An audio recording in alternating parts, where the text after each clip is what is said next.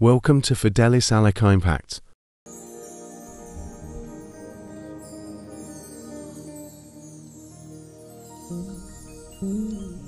Lift your voice and speak to him. Ẹ gbóhùn sókè kí ẹ bá Ọlọ́run sọ̀rọ̀.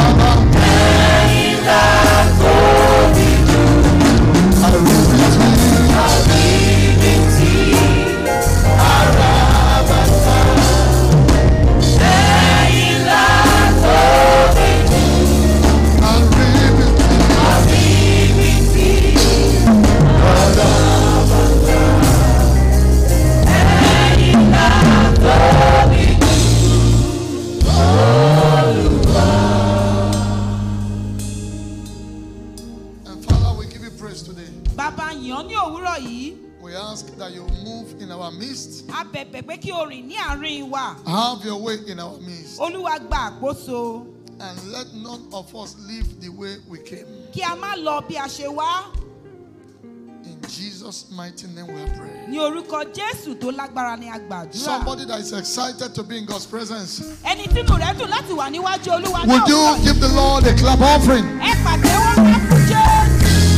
that clap better.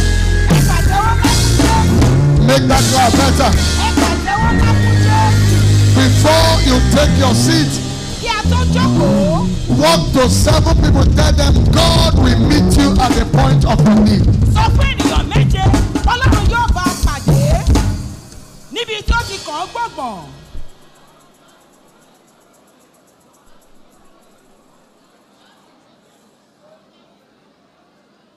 Give him another clap offering and get seated.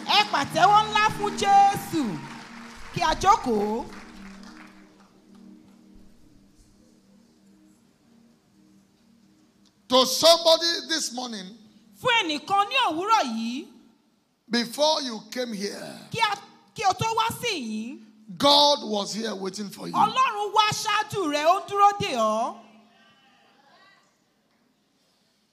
And that which is uttermost in your heart, He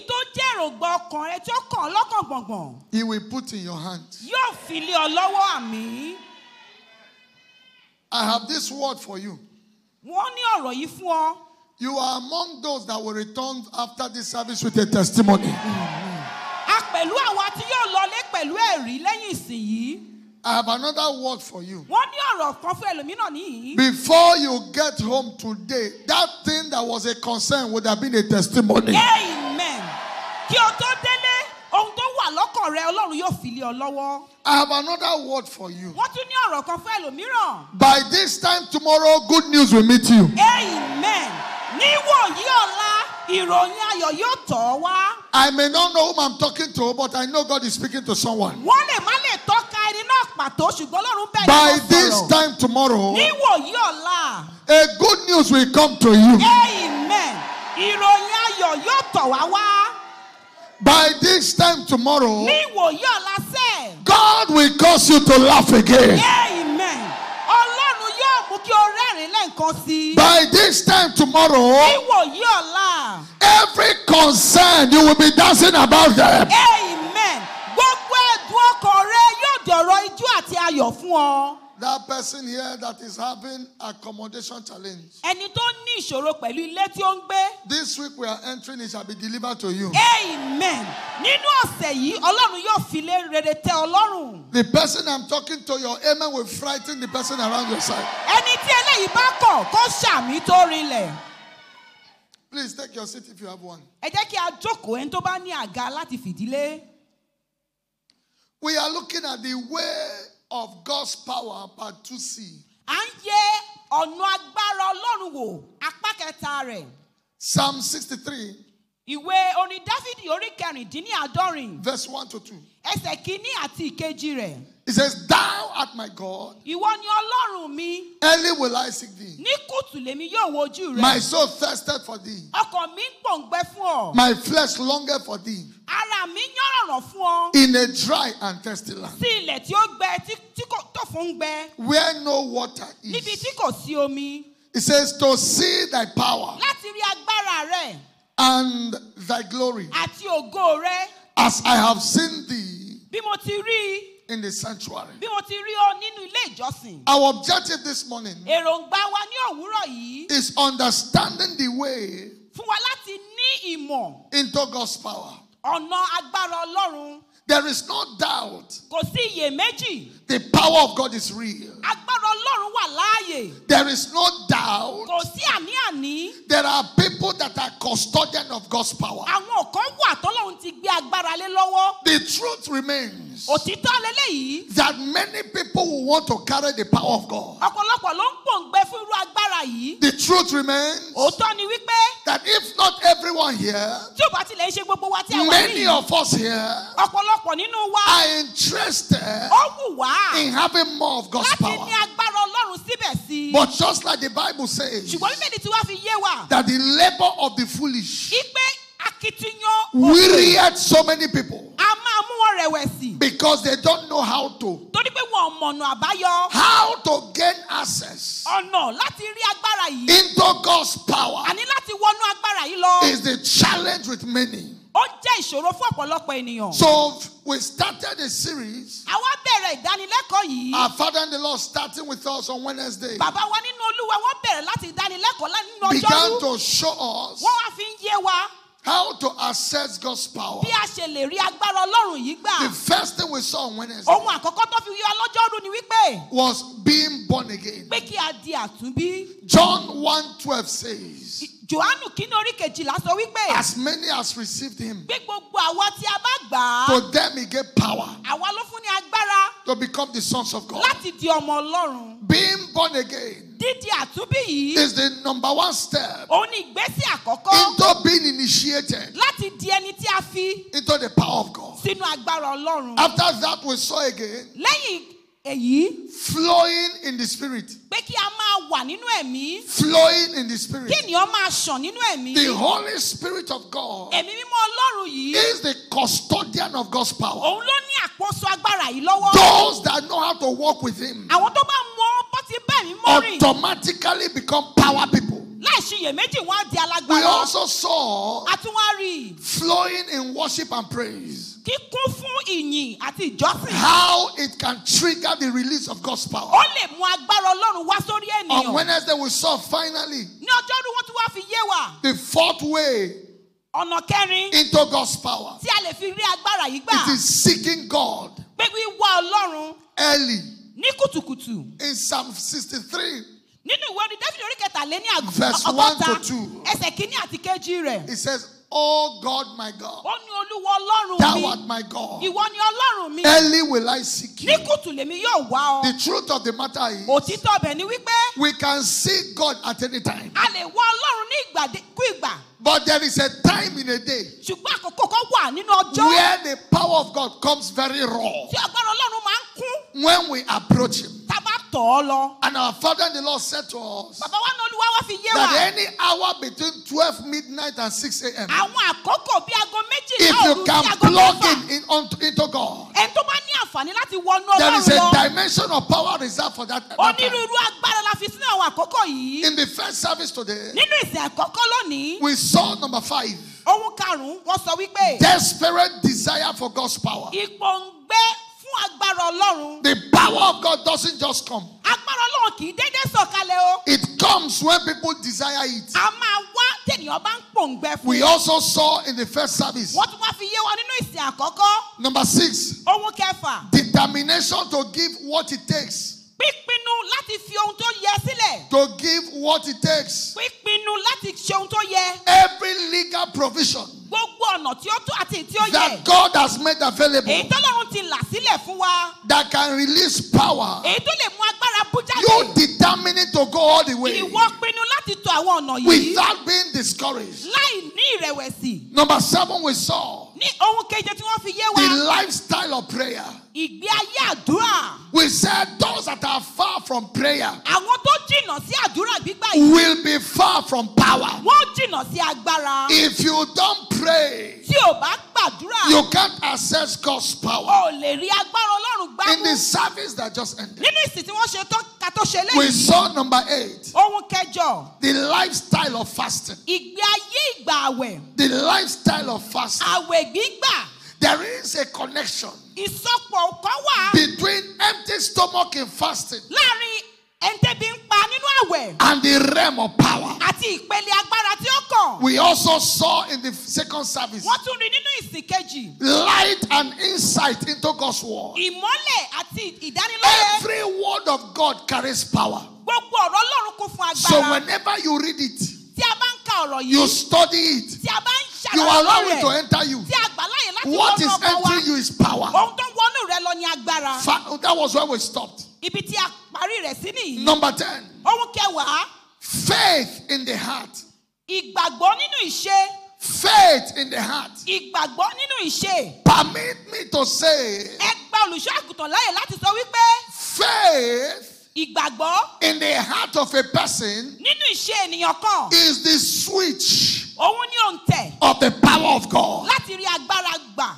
Anytime Ìgbà dínkù ìgbà a person is full of faith, tí ènìyàn bá kún fún ìgbàgbọ́ yìí, that same person will be full of power. ẹni náà yóò kún fún agbára. The Bible speaking about Stephen, Ó sọ nípa Stẹ́fẹ́nì Acts chapter 6 verse 8. nínú ìṣe àpọ́sítélì orí kẹfà ẹsẹ̀ kẹjọ Acts rẹ̀. chapter 6 verse 8. Ìwé ìṣe àwọn àpọ́sítélì orí kẹfà He ẹsẹ̀ said, kẹjọ. and Stephen, Ó ní Sífọ́nì yìí, full of faith ẹni tó kún fún ìgbàgbọ́ and power. àti agbára. When men are full of faith, Táwọn ènìyàn bá kún fún they ìgbàgbọ́, cannot be empty of power. wọn ò lè ṣòfò agbára. When men are loaded with faith, Táwọn ènìyàn bá kún fún they will ìgbàgbọ́, also be loaded with power. wọn kún fún agbára The síbẹ̀. fullness of faith Kíkún fún ìgbàgbọ́ yìí, equals the fullness of power. òun ló túmọ̀ sí kíkún fún agbára. No wonder men of faith are men of power. Abálájọ ẹni tó ní ìgbàgbọ́ á máa ní agbára. I will give you an instance. Wọ́n fún wa ní àpẹẹrẹ. There was a man called Smith Wigglesworth. Arákùnrin kan wà ẹni tí wọ́n dárúkọ rẹ̀ Has yìí. anybody heard about that man? Ṣáré ní tó ti gbọ́ nípa olùṣọ́ àgùntàn His yìí name rí. was Smith Wigglesworth. Orúkọ rẹ̀ ni wọ́n sọ yìí. He was a man of faith. Ó jẹ́ ẹni tó kún fún ìgbàgbọ́. He was a man of rugged faith. Ó jẹ́ ẹni tó kún fún ìgbàgbọ́ gbígbóná. It was said Wọ́n wá kọ nípa rẹ̀. that before the man went to be with the Pé Lord, kí ó tó di olóògbé, he raised more than 20 dead people back to life. èèyàn ogún tó ti kú ló jí padà wá sáyé. One day he went out. Ní ọjọ́ kan ó jáde lọ. Before he returned home, Kí ó tó padà sílé,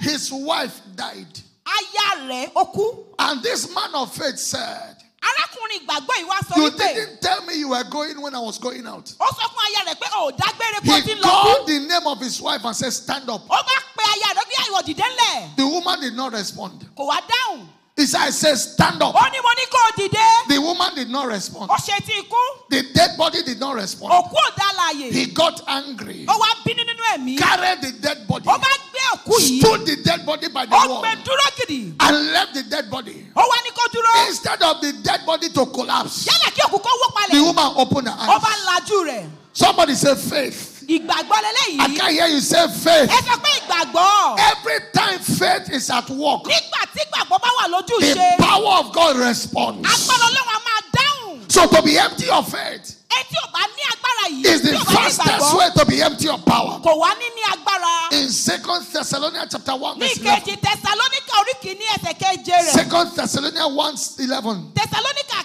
kìíní ẹsẹ̀ keje rẹ̀. He said, wherefore also Nítorí náà nípa yìí. we pray always for you, À ń gbàdúrà fún ìwọ. that our God will count you worthy Pé Ọlọ́run wa yóò kà ọ́ yẹ. of this calling Fún ìpè yìí. and fulfill all the good pleasure A fún ọlọ́rọ̀ ọ̀fẹ́. of his goodness Fún àti ire rẹ̀. and the work of faith Àti iṣẹ́ ìgbàgbọ́. with power. Pẹ̀lú agbára. The work of faith Iṣẹ́ ìgbàgbọ́. is always escorted A máa ní ìbárìn. by power. Pẹ̀lú agbára. When faith is moving, Tí ìgbàgbọ́ bá ń rìn. power will escort it. Agbára máa tọ̀ lẹ́yìn. In 1 Peter chapter 1 verse Ní 5. ìkíni Pétérù orí kìíní ẹsẹ̀ The karùn-ún. 1 Peter chapter 1 verse 5. Ìkíni Pétérù orí kìíní ẹsẹ̀ The karùn-ún. book of Peter chapter 1 verse 5. 1 Peter chapter 1 verse 5. He said, who are kept Ó ní àwa tí a dá sí. by the power of God Pẹ̀lú agbára Ọlọ́run. through faith. Nípa ìgbàgbọ́. By the power of God Nípa agbára Ọlọ́run. through faith. Nípa ìgbàgbọ́. When faith appears, Nígbà tí ìgbàgbọ́ bá yọjú. power cannot stay away. Agbára ò lè fojú pamọ́. When faith appears, Nígbà tí ìgbàgbọ́ bá yọjú. power must appear. Agbára náà yóò bọ́ síta. Would you lift up your right hand? Ó yẹ nawọ́ ọ̀tún yín Say sókè. after me, say, Father, Sọ pé bàbá. increase my faith. Olúwa ru ìgbàgbọ́ mi I can't hear sókè. you say, Father, Pé bàbá. increase my faith. Ru ìgbàgbọ́ mi sókè. If you didn't hear anything, Ẹni tí ò bá gbọ́ ohunkóhun ló wọ̀ don't yìí. forget this one. Má gbàgbé eléyìí. Faith Ìgbàgbọ́. is the switch Òun ní òǹtẹ̀. of supernatural Fún power. agbára láti òkè wá. How many of you remember Mélòó ni wa ló rántí? the woman with the issue of blood? Obìnrin onísun The ẹ̀jẹ̀. only thing she had was faith. Ohun kan tó kùkù ni The only ìgbàgbọ́. thing she had was faith. Ohun tó kùkù ni ìgbàgbọ́ Her yìí. money had failed. Owó ti tán, owó ti kùnà. Her health was failing. Ìlera rẹ̀ ti kùnà. In Mark 11, in Mark chapter 5, Ìwé Máàkù orí karùn-ún rẹ̀. we read 25 to A 29. ka orí karùndínlọ́gbọ̀n díẹ̀ And a kọkàndínlọ́gbọ̀n. certain woman Obìnrin kan wà which had an issue of tó ní blood ìsun ẹ̀jẹ̀ for 12 years fún ọdún méjìlá. and had suffered many things Ó wá ti kojú ohun by púpọ̀ many physicians lọ́wọ́ àwọn olùwòsàn. and had spent all that she Ó had ti ná gbogbo ohun ìní and rẹ̀. was nothing bettered, Kò wá sàn. but rather grew worse. Ṣé gbogbo rẹ̀ ń bàjẹ́ sí i? When she had heard of Jesus, Nígbà tó wá gbọ́ nípa Jésù, she came in the press behind ó tọ èrò wá and touched his garment. látẹ̀yìn. Ó fọwọ́ kan ìṣẹ́tí For aṣọ she rẹ̀. said, Nítorí pé ó sọ fún ara rẹ̀. if I may touch but the hem, but if I may touch but his clothes, Kìkì tí n bá lè fọwọ́ kan ìṣẹ́tí aṣọ I rẹ̀. shall be whole. Wọ́n di alámúradá. And straightway Lọ́gán náà, the fountain of her blood ìsun ẹ̀jẹ̀ yìí was dried up, ó gbẹ lẹ́sẹ̀kẹsẹ̀. and she felt in her body Ó wá rí nínú ara that she rẹ̀. was healed of that plague. Ìpè ó ti gba ìwòsàn. The good thing about her, Ohun rere tí a mọ̀ nípa rẹ̀ when ni pé Jesus turned, nígbà tí Jésù he said, woman, tó wò ìgbé your arábìnrin, faith is what did it. ìgbàgbọ́ rẹ̀ ló ṣiṣẹ́ fún ọ. There were people there before her, Ọ̀pọ̀lọpọ̀ wà ń bẹ̀ ṣáájú rẹ̀. but they were there without Wọ́n faith. kàn wà láì ní She ìgbàgbọ́. came from behind, Ó wá látẹ̀yìn wá. but she came with faith. Ó wá òun ti It ìgbàgbọ́. doesn't matter where you are coming Kò from. ní fi ṣe ibi tí ó ti ń bọ̀ It wá. doesn't matter where you are now. Kò ní fi ṣe ibi tí ó wà. If you came with faith, Tó bá wá pẹ̀lú power ìgbàgbọ́, may lead people in front and meet you where you are. agbára yóò fi àwọn tó tò síwájú yóò bá ọ And I lẹ́yìn. announce to someone Ó wá here, sọ fẹ́nìkan nínú ìsìn may yìí. the power of God answer the faith in your heart. Amen. Kí agbára Ọlọ́run kó dàpọ̀ mọ́ ìgbàgbọ́ nínú ọkàn rẹ. Can I hear a better Ó amen? yẹ ṣàmì tó rinlẹ̀. So in all you do, Nínú gbogbo ìdáwọ́lé rẹ̀, grow your faith. máa ru ìgbàgbọ́ rẹ sókè. When faith grows, Bí ìgbàgbọ́ rẹ bá ń dàgbà, power availability will grow. agbára rẹ yóò máa dàgbà sí. Everything you can do Gbogbo ohun tó bá lè ṣe yìí. To have your faith grow. Láti mú ìgbàgbọ́ rẹ dàgbà. Brother and sister, do it. Arákùnrin, arábìnrin, jọ̀wọ́ Because ṣe. the growth of faith Rírú ìgbàgbọ́sókè. equals the growth of power. Òun ní rírú agbára sókè. Number 11. Ohun kọkànlá. The lifestyle of humility. Ìgbé ayé ìrẹ̀lẹ̀. The lifestyle of humility. Ìgbé ayé ìrẹ̀lẹ̀. I have a word for someone here. Wọ́n ní ọ̀rọ̀ fún ẹnìkan níyìí. In 3 days from now, Láàrin ọjọ́ mẹ́ta sí àkókò yìí. you will see the hand of God and power in your life. Amen. Ó rí agbára Ọlọ́run lójú iṣẹ́ náà ayé rẹ̀. That gang up around your life, the power of God is about to scatter it. Amen.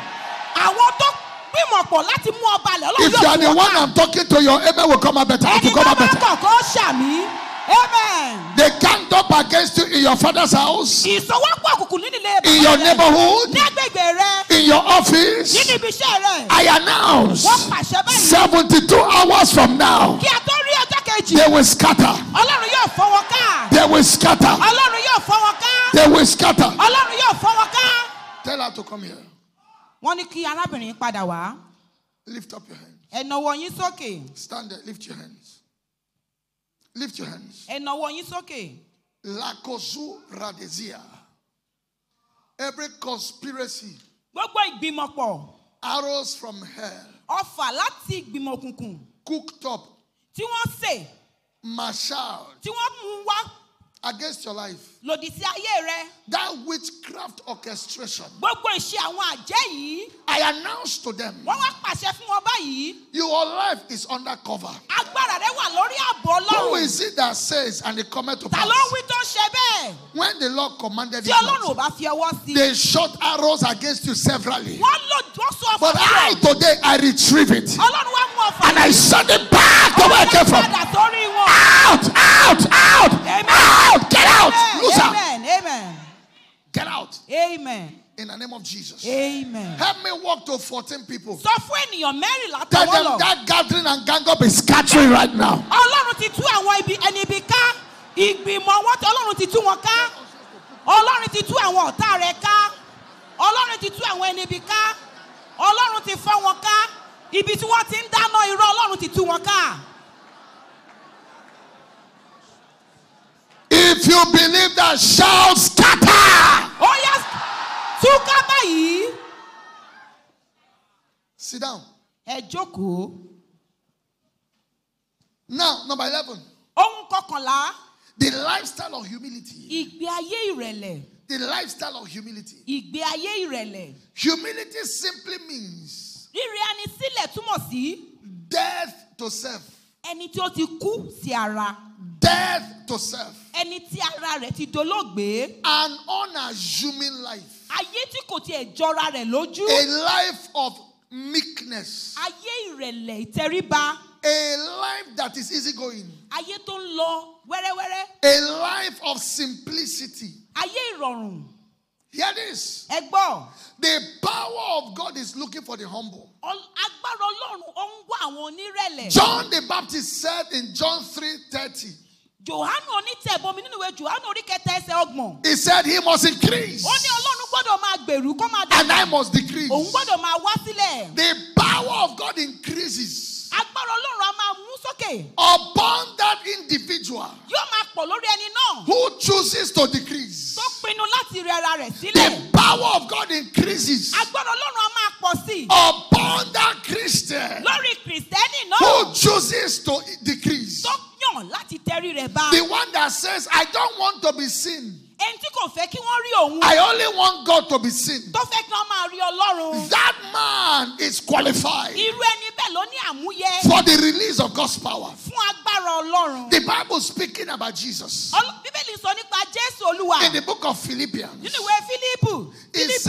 He said, who took upon himself, Ó mú fúnra ara rẹ̀. who took upon himself Ó mú fúnra ara rẹ̀. the form of a servant Àwòrán ọmọṣẹ́. and decided to die, Ó wá pinnu láti kú. even the death of the cross. Ó kú lórí igi àgbélébùú. He said, wherefore God has Ó exalted ní him torí náà Ọlọ́run ti gbé orúkọ rẹ̀ ga. and given him a name Ó fún ní orúkọ that is above every name. tí ó ga ju gbogbo orúkọ That lọ. in the name of Jesus, Pé ní orúkọ Jésù. every knee shall bow Gbogbo ẹkún yóò wọlé. and every tongue shall confess Gbogbo ẹnu yóò jẹ́wọ́. that Jesus is Lord. Pé Jésù ni Olúwa. Bring that scripture in Philippians chapter 2. Ìwé Fílípì orí kejì ẹsẹ̀ keje He yìí. said he made himself of no reputation Ó sọra rẹ̀ di ẹni tí kò já mọ́ nǹkan and kan. took upon himself the form of a Ó servant gbé àwòrán ọmọ ìránṣẹ́. and decided to appear like a man. Ó wá fi ara rẹ̀ hàn bí ènìyàn. In case you don't know, we are talking about the one that created man. Ẹni tó dá ènìyàn ó di ènìyàn padà. He decided to leave the God nature in heaven Ó fi ara ti Ọlọ́run kalẹ̀. and took the human nature on Ó earth wá gbé àwòrán ènìyàn wọ̀. and decided to allow the one he created to slap him. Ó wá jẹun tí ó dá ó gbà láyè He láti gbà decided to létí. allow the one he formed to spit on him. Àwọn tó dá wọ́n tutọ́ sí lára. And God was watching. Ọlọ́run wá ń wò ó. He decided to feel hunger like man. Ó wá bẹ̀rẹ̀ sí ní ìyànyàn láti I am jẹun. talking about the one that is God himself. Ẹni tó jẹ́ Ọlọ́run. And when that happened, Nígbà tí eléyìí ṣẹlẹ̀, God said, I promote you. Ọlọ́run gbé e ga. And the Bible, bring that scripture, and said, he has given him a name. Ọlọ́run wá fún ní orúkọ. The word giving him a name means he didn't have the name before. Orúkọ tí kò ní ṣáájú àkókò yìí. But humility qualified him to carry a name Ìrẹ̀lẹ̀ mú orúkọ tọ̀ wá. that makes demons to tremble. Orúkọ tó ń jẹ́ kí agbára òkùnkùn kó wárìrì. In case somebody does not understand what I'm saying. Ó dàbí òye ohun tó ń sọ òye ẹnìkan. Before Jesus came to this earth, Kí Jésù tó wá sínú ayé yìí, he was the word of God. ó jẹ́ ọ̀rọ̀ Ọlọ́run. It was when he was about to be born Nígbà tí wọ́n fẹ́ bí, that the angel said his name shall be Jesus. ni áńgẹ́lì sọ pé orúkọ rẹ̀ jẹ́ Jésù. When they met his mother, Nígbà tó ń tọ̀ ìyá rẹ̀ he lọ, will be Jesus. yóò jẹ́ Jésù. He will be Emmanuel. Yóò jẹ́ Emmanuel. God with us. Ọlọ́run wà pẹ̀lú wa. So that name Jesus Orúkọ Jésù came yìí, when he was coming on earth. ó tọ̀ wá bó The ṣe wá. name did not, that was not the name he was known Kò by ń in ṣe heaven. orúkọ tí wọ́n ń pè lọ́run nìyẹn. Then when he decided to humble himself, Nígbà tó wá rọrọ rẹ̀ sílẹ̀, God now decided to exalt the name Ọlọ́run wá gbé orúkọ yìí ga. and made the name superior to every other Ó wá name. yẹ kó ga ju gbogbo orúkọ lọ. That is a sign to us Àmì rèé. that humility increases authority. Ìrẹ́nisílẹ̀ yóò máa sọ ọ́ di Are alágbára you ńlá. hearing what I'm saying? Ṣóye ń yé wa. The humbler you are, Bí o ṣe ń di onírẹ̀lẹ̀ sí, the more the power of God that works in you. bẹ́ẹ̀ ni àṣẹ àti agbára Ọlọ́run tó ṣẹ́nu ayé The rẹ̀. humbler you are, Bí o ṣe ń rẹ̀ra rẹ sílẹ̀ the sí, more the anointing you can carry. agbára Ọlọ́run yóò máa pọ̀ sí. When people are full of themselves, Tí àwọn èèyàn bá jọra wọn lójú, they become empty of God. wọ́n wá ṣòfò agbára Ọlọ́run. The power of God does not stay for long Agbára Ọlọ́run kò ń pẹ́ with a person who is full of self. nínú ẹni tó kún tó ju ara rẹ̀ lójú. If you are here with me, say I hear. Ẹni tó bá ń gbọ́ kó sọ pé mo gbọ́. In 1 Corinthians chapter 15, Ìkíni Kọ́ríńtì orí verse karùndínlógún, 9 to verse 10. ẹsẹ̀ kẹsàn-án àti kẹwàá rẹ̀. If you are not angry, see that scripture. Ẹni tí inú òbí kó wo ẹsẹ̀ Bíbélì yìí. Paul, the apostle, Pọ́ọ̀lù, àpọ́stélì, one of the most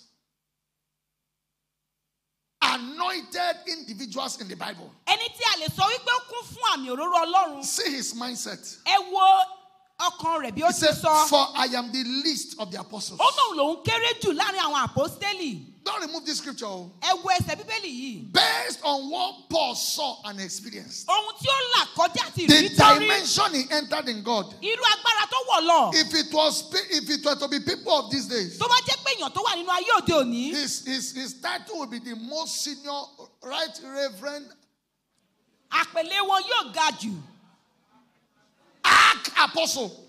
Orúkọ tá àgbọ̀rú rẹ̀ rí la ó máa pè wọ́n. By the time he's coming, people will be lying down. Tó bá ń bọ̀ àwọn èèyàn yóò máa dọ̀bálẹ̀ fún Because wọn. he once said, I know a man in the spirit. Toró ti rìnà nínú ẹ̀mí. That whether in the spirit or in the flesh, I don't know. Kò mọ̀ bóyá nínú ẹ̀mí àbí lójú This ayé. man was caught up in the third heavens. Ẹni tí a gbé lọ sí ìpele kẹta He nínú ọ̀run. saw and heard things that cannot be spoken. Ó gbọ́ ó rí ohun tí a kò lè It fẹnu was sọ. a figurative speech. He was speaking about himself. Ó ń sọ nípa ara rẹ̀. Paul said, there are revelations I have I can't share now because you can't understand. Ó ní àwọn ìfihàn kan wà tóun rí tí In òun ò lè other words, sọ. Paul had depths that he went to heaven with.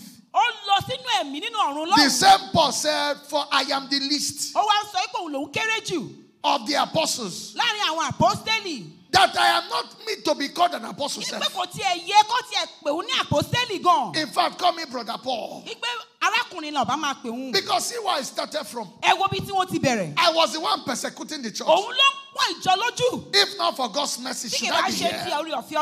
Then he now began to speak in verse 10. He said, but by the grace of God, I am what I am. I didn't become what I became because I am powerful. Grace found me. Grace made me. His grace which was bestowed upon me was not in vain. Even though I labor so much, yet I cannot say I'm the one doing it. But the grace of God which he gave to me. In Ephesians chapter 3 verse 8. Ephesians 3 verse 8. The same Paul said, unto me, who I am less than the least of all saints, is this grace given, that I should preach among the Gentiles the unsearchable riches of Christ. My brother and sister, drop that shoulder. Don't let anything enter your head. You are raising the shoulder. That is the reason why God's hand cannot reach your head to anoint you. Because you're almost higher than the highest. You are almost behaving like God's senior brother. You hear a lot of people say things like, do you know who I am? Ask about me. Do you know who I am? It's not your fault. If not that we are here together. You are not my class. Continue. You are the one who has determined the class. Anyone walking with God, he does not have class. Because where you see him today, he will move from there to the next day. He will move from there to a higher level the next day. Am I talking to someone here? Every time you begin to see pride, that thing that makes you look like feeling important, you look around and you can say, I'm better than this. I am superior to this world. When that begins to come to your mind, cry out to God to take it away. It will deflate you. It will make sure you don't cross a certain level. Am I talking to someone here? Lift your hand and say, Father, deliver me from pride. Finally, number 12. Number 12. The lifestyle of uprightness. The life of holiness. The life of righteousness. The life of purity. Hear me. Purity is the foundation for power. Purity is the foundation for power. A life that is pure, it has nothing to hide. A life that is clean. No wonder Jesus said, the prince of this world cometh. He has nothing on me. The power of God and the anointing of God is at home. In the climate of uprightness, the power of God, the anointing of God, the unction of the Holy Ghost travels in the direction of purity. The purer you are, the more anointed you are. You know there are different kinds of impurity. There are people that they live inside impurity. They live inside sin. There are people that have not endorsed physically. Their hearts, their mind is so dirty. No wonder the Bible says, the Lord sanctify you wholly. In other words, the sanctification of the body, the sanctification of the mind, the sanctification of the spirit. As long as you remain in unrighteousness, the power of God will remain far from you. That was why the Bible says in Isaiah 59 verse 1 and 2. Isaiah 59 1 and 2. He said the hand of the Lord is not short, that he cannot save. He has not become deaf, that he cannot hear. What is the problem? He said your iniquity, it has separated between you and your God. Your sin is the reason why you are not seeing him. It's the reason why he's not seeing you. When you take sin away, then you bring God in. God cannot be in and sin is in. You must make up your mind to clean up your life. You must make up your mind to say no to those secret practices. They know you as a Christian in church, but when you leave church, you are someone else, and you want to carry God's power. How can we sing the God's song? How can we sing the Lord's song in a strange land? No. When sin entered in the life of Adam, the power of God disappeared from him. When sin entered the life of Samson, the power of God disappeared from him. When sin entered the life of Judas, the power of God disappeared from him. The power of God has never been able to stay. Has never been able to stay where the life is not pure. Ecclesiastes chapter 9 verse 8. Open it and see. It said, let thy garment be always white. And when your garment remains white, your head will not lack ointment. Your head will not lack anointing. Your head will not lack power. So the power of God is looking for the pure life. All the secret things. Boyfriend, girlfriend.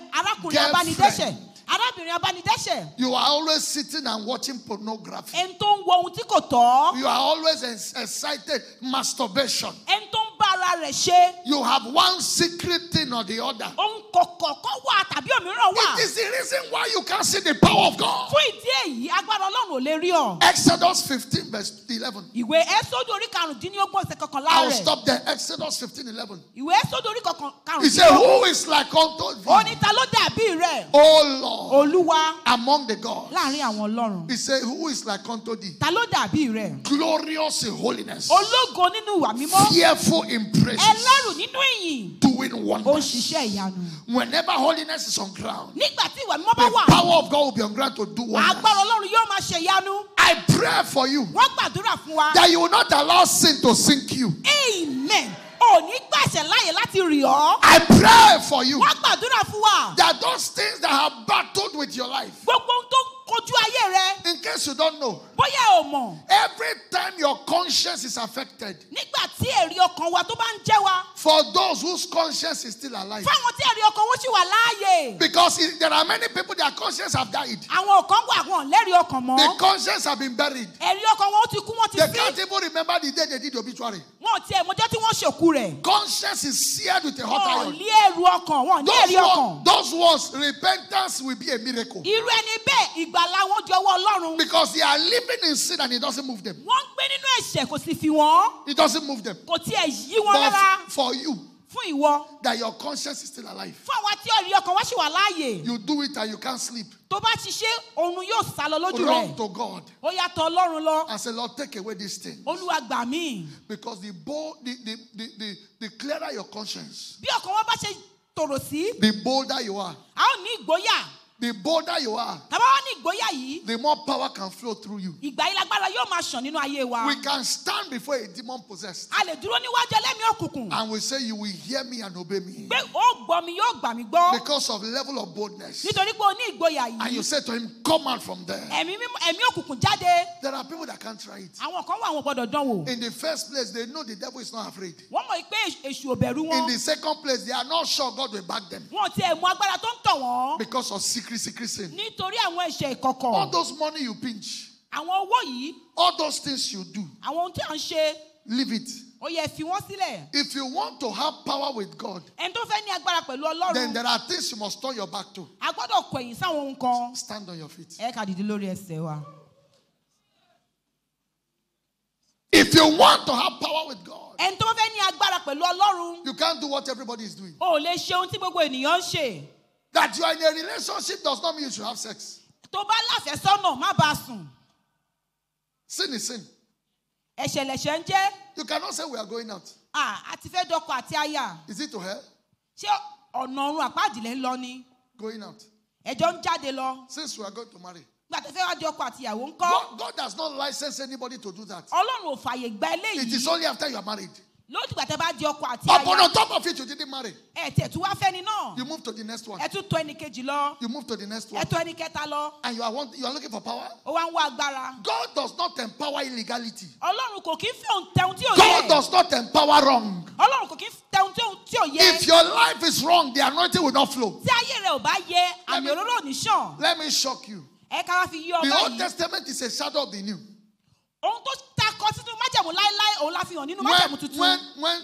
When Samuel got to the house of Jesse and was to anoint, when the wrong people came, the anointing refused to flow. That is how it is in the realm of the spirit. If your life is wrong, if you like, ask for the power of God from now to tomorrow, it will not flow. But if your life is right, the power of God flows expressly. I want you to pray this prayer. Lift your two hands. First and foremost, say, Father, thank you for your word. Thank you for your word. I thank you for your word. Thank you for your word. The word you sent to me. Lift your voice and thank him. Lift your voice and thank him. Lift your voice and thank him.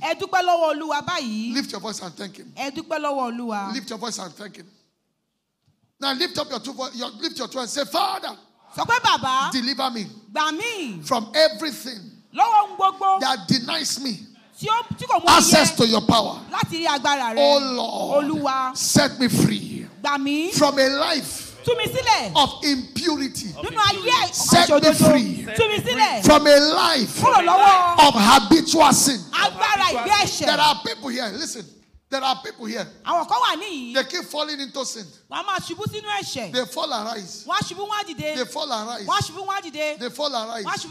Until they think it's normal. It's not normal. There is nothing normal in sin. Let me show you. Look up here.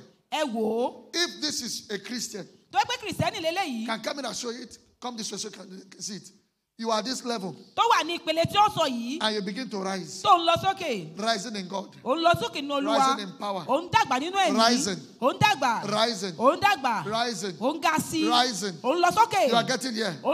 Maybe this is where God wants you to reach. And while you are here, you fell into sin. Do you know the meaning? You fall. You cannot fall and remain here. When you fall, you fall to the floor. And you say, Lord, forgive me. He will forgive you. Then you start climbing again. You start climbing again. You start climbing again. You fall again. You start climbing again. As long as you keep falling and rising, you will never get to a point where you will dare Satan, get out! And he will get out. Now let me shock you. When you fall and you begin to rise and you get here, you say, Satan, I bind you. Some demons will hear. You say, Satan, I deal with you. Some demons will hear. When you fall again, they won't wait for you to rise before they pay back. Because you have been dealing with them. They know you are like a pendulum. You are rising and falling. The next time you are falling, they may ensure you don't come out of it. Am I talking to someone here? How long will you keep falling and rising? When God wants you to be a voice over your family, when God wants to use you to pull your brothers and sisters out of the place where the devil kept them, look at somebody by your side and say, no more. Lift your voice and say, Father, deliver me today from every sin that pulls me down, that delays me, that brings me down. Lift your voice and pray.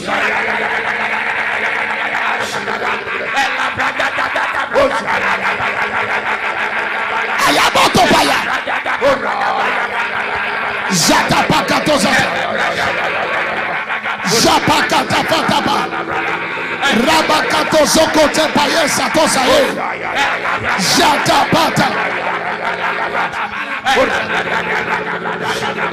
Jabakato Zakata Jabalabaleko Satea Ekatacho Kotapola Prakatoza Ekatezo Kolapareto Satu Katata Ratakato Zatava.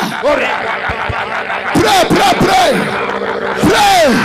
Say, Lord, take away every trace of pride. Take away every trace of pride inside me.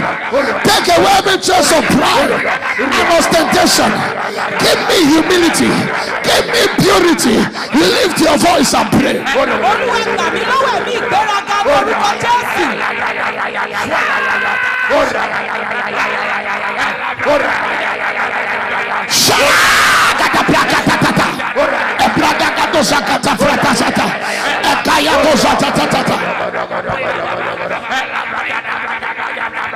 In Jesus' name. Finally, praying about, I want you to pray concerning faith. There are two ways to have faith. One is through studying the word of God, connecting with the acts of God. Secondly, it's called the gift of faith. That one comes by impartation. That one is a grace. So you are going to ask, and you are going to say, Lord, say after me, say, Lord, increase my faith. Release on me the gift of faith. I ask that you will help me to build my faith in you. Lift your voice and pray.